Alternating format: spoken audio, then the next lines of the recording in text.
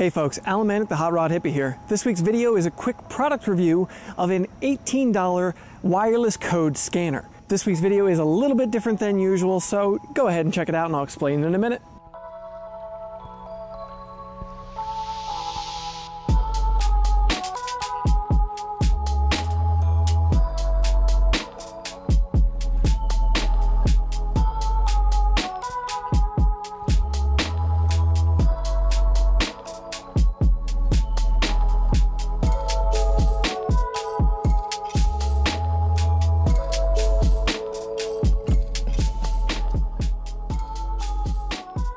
So in today's video, we will be taking a look at a compact OBD2 Wi-Fi code scanner. If you're a new viewer, this is not how I generally review things. If you're a longtime viewer, then clearly you already know that. But I thought I might change up this video just a little bit today. Now, the reason that I'm doing a different style of review than I usually do is because this is an $18 scanner code reader. Use your phone for it.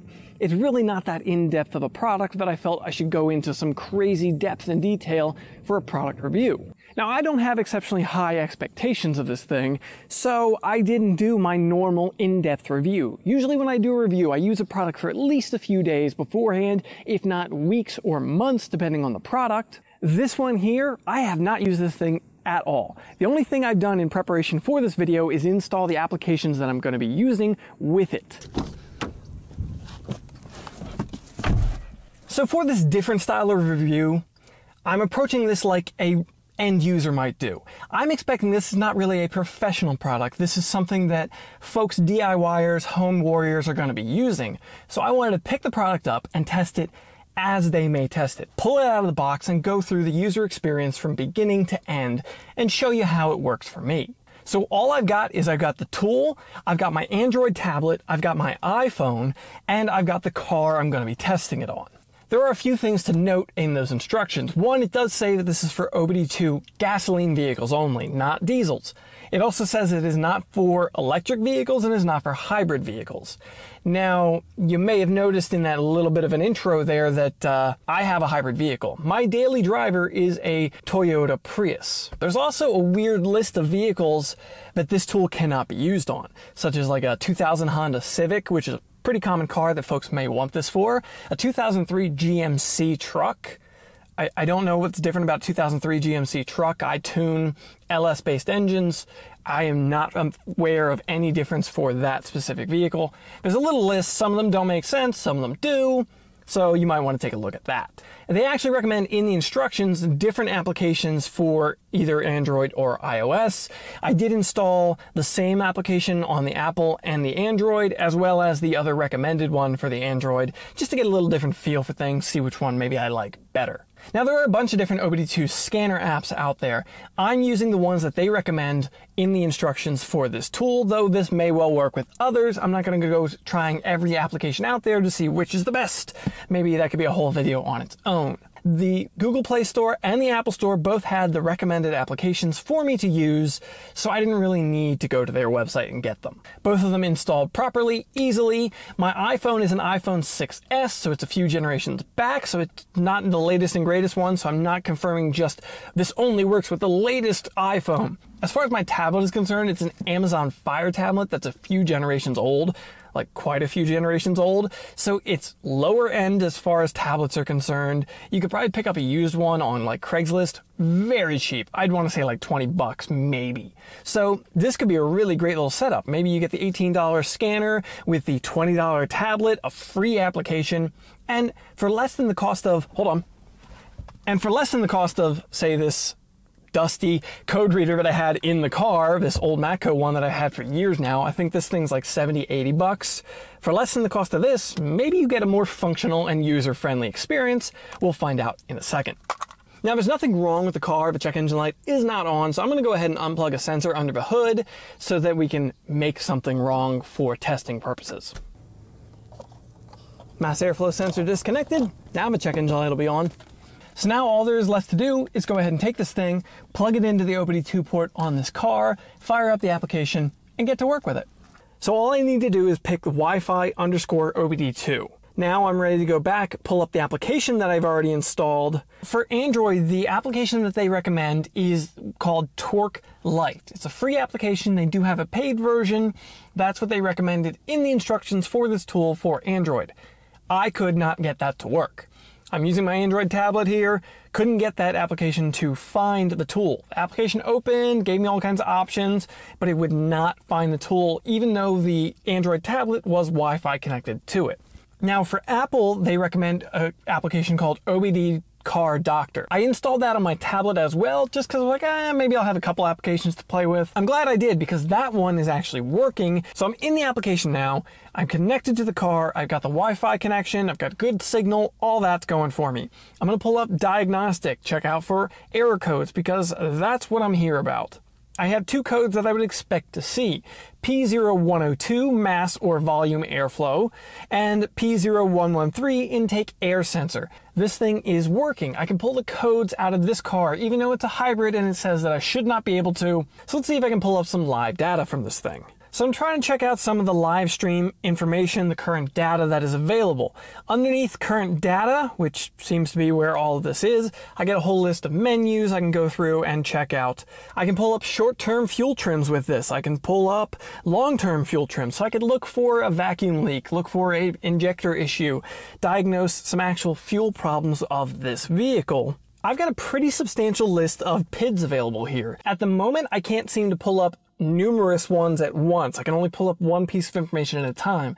Now I went ahead and reconnected the mass airflow sensor, so let's see how clearing the codes work.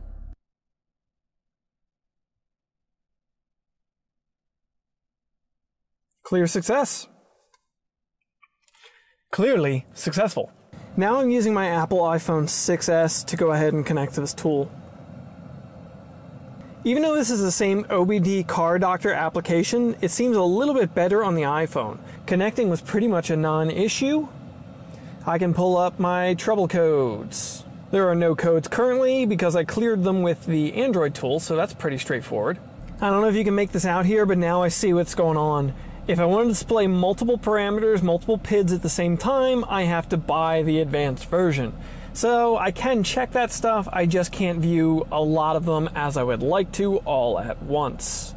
Now I'm just holding the thing in drive and playing with the gas pedal, and you can see how the RPMs dip as I put a load on it, because believe it or not, this Prius doesn't have the power to break it loose. Mass airflow sensor reading.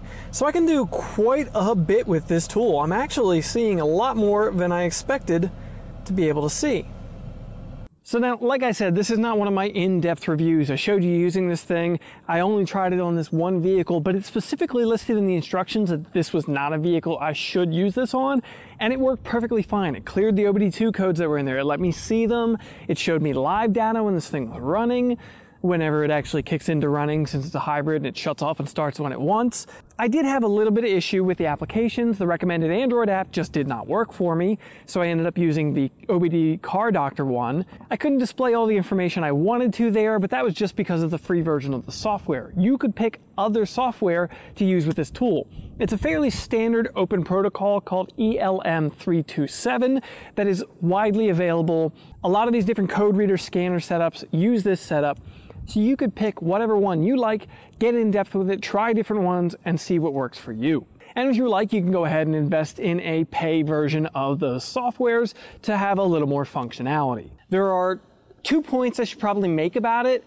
Say flaws, cons. They're not really problems with it, but there are things you should know. The first point I should make is that if you're not a particularly tech-savvy person, this may be just a little bit over your head. It's not quite as user-friendly as just a plug-in code reader, regular scan tool setup is. The other flaw, the other point that I should make about this thing is that it communicates via Wi-Fi. The problem with it comes in when you are using it with this tool and your tablet, and then you want to go online. So maybe you have a code you pulled up, you want to reference what that code actually means, diagnostic steps for that code, so you want to jump into your web browser and go ahead. Well, you're going to need to disconnect from this tool so that you can get access to either your normal Wi-Fi network or your 4G LTE or whatever protocol you have for your cell signal on that device.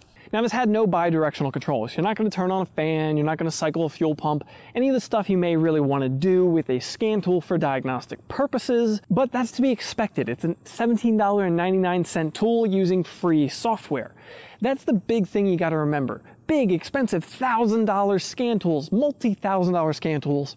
The hardware really is not that expensive. A lot of the modern ones are nothing more than like my Amazon Fire tablet in a fancy case, but they're using software that is very specific to their purposes.